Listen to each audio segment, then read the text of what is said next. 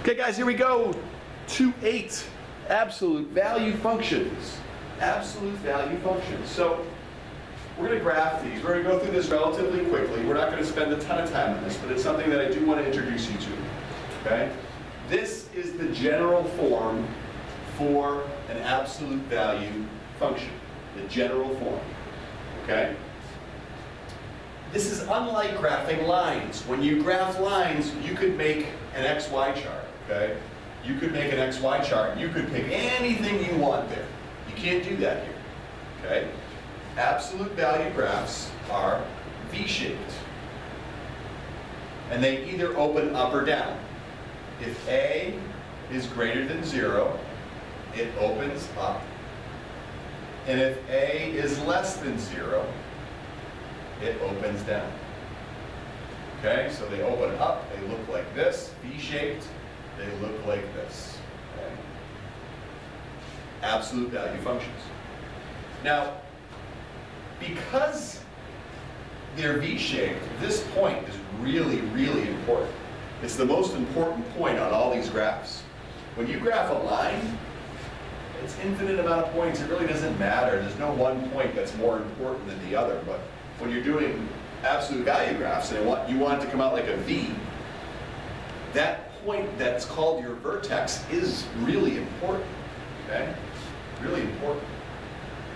Your vertex, the coordinates of your vertex, okay, is going to be H, okay. So this is the form. Notice that it says X minus H.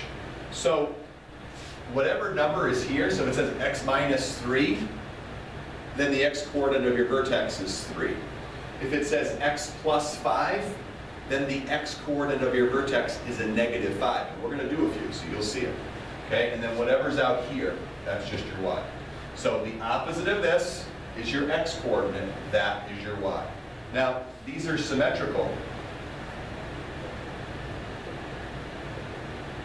And what it means when it says they're symmetrical is that the left is a mirror image of the right. Okay, so they're symmetrical.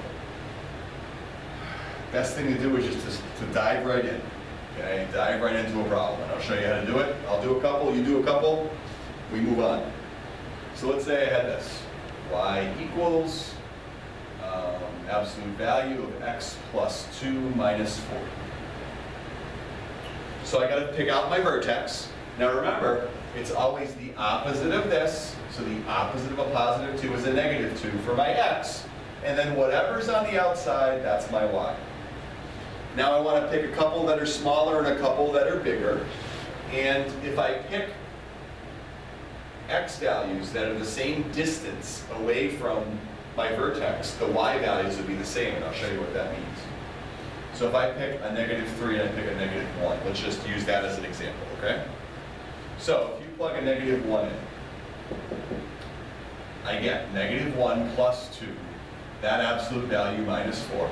Negative 1 plus 2 is 1, the absolute value of 1 is 1. 1 minus 4 is a negative 3. Let's watch what happens when I plug a negative 1 in. Absolute value, negative 1 plus 2 minus 4.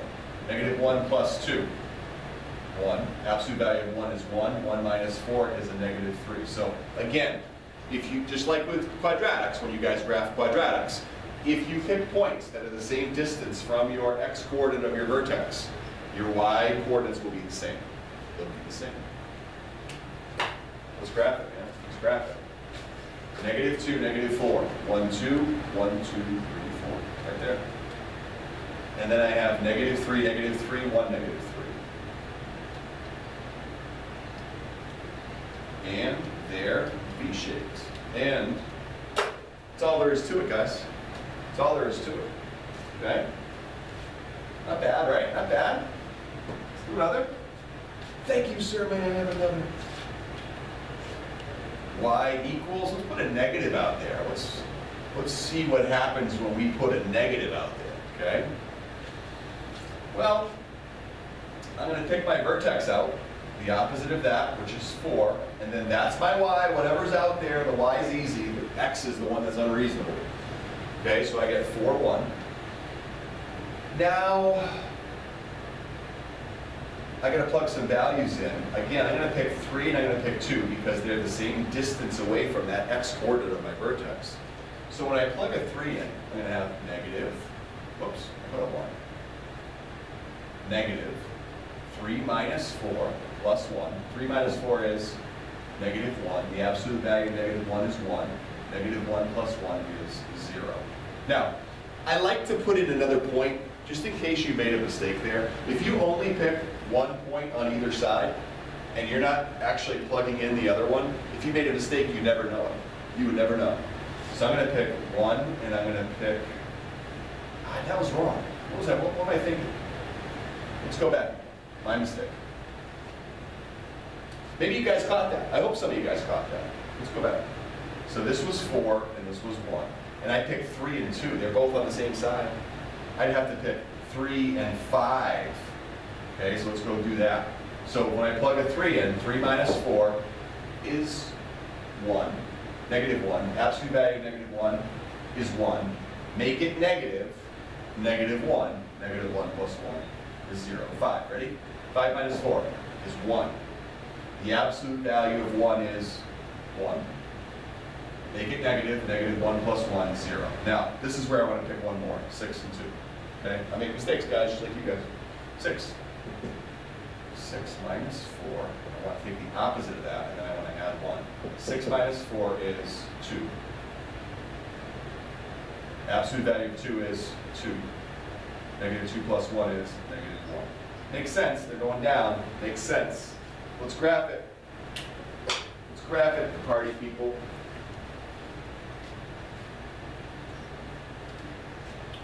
Four, 1. 1, 2, 3, 4, 1. Bang. 4, 1. 3, 0, 5, 0. 3, 0, 5, 0. There is my absolute value graph. Okay? So we can't leave. We can't leave without you guys trying one of these. Okay? So I'll let you try one, I'll do it, and then that will be it for section 2/8. Amen.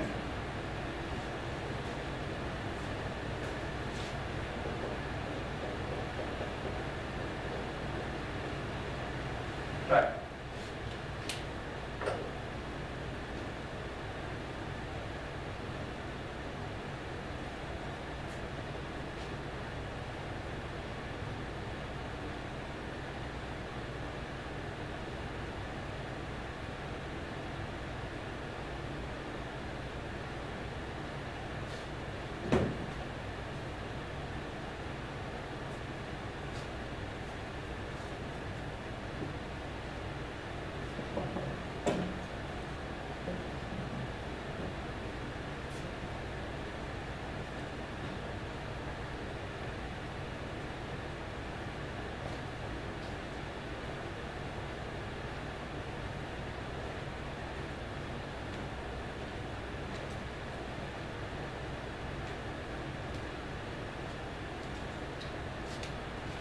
Pause the video. Pause the video, please. Pause the video.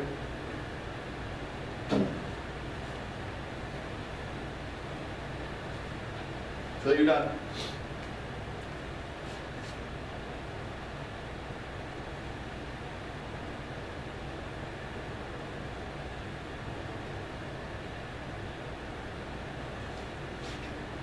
So, plug a negative 5 in. Negative 5 plus 4. Negative 1. So I have the absolute value of negative 1 minus 6. Absolute value of negative 1 is 1. 1 minus 6 is negative 5. Let's plug in a negative 6. Negative 6 plus 4 is a negative 2. Absolute value of negative 2 is 2. 2 minus 6 is a negative 3. All right, let's do it.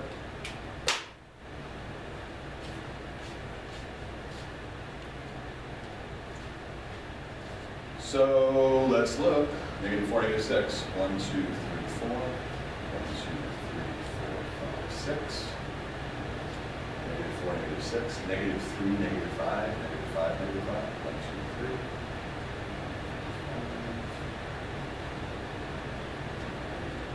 3. And we graph it. 2.8 in the books. Hope it makes sense.